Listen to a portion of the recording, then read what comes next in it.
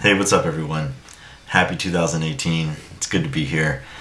So we're going to dive right into this one. We're going to go into Google Sheets and we're going to look at some of the protections that you can do on your Google Sheet. You can protect certain ranges. You can also protect sheets as a whole, certain sheets out of your big sheet. And you can also have it warn you whenever something's going to be edited. So this is very useful, especially when you have a lot of collaborators in the Google Sheet. Maybe you don't want them editing certain parts of the sheet. So let's go right into it. So let's say this computer section in this Google Sheet, for example, is something that only I want to edit and I don't want any of my collaborators to edit.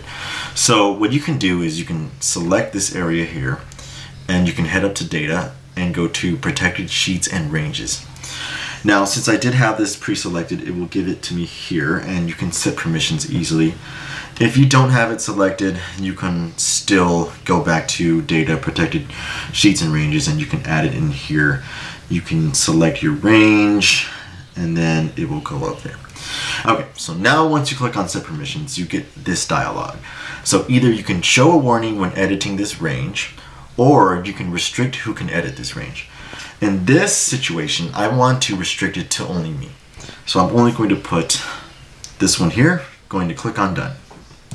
Now the nice thing is that it will show up here as a little box that I can click on, and you can delete it, you can change it. If this closes, if I close that, I can always head up to here, back to data, protected sheets and ranges, and it will show up there. Now what you can do is, let's say house is an area that I want another one of my collaborators to look at. So we will do the same thing. We'll go to data, protected sheets and ranges, set permissions.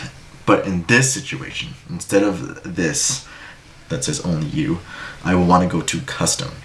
Now here, if you have other collaborators, they will be listed here.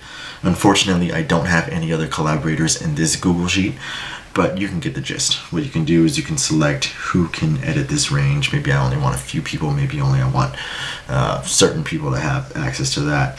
Then you'll click on done, and then that'll be it.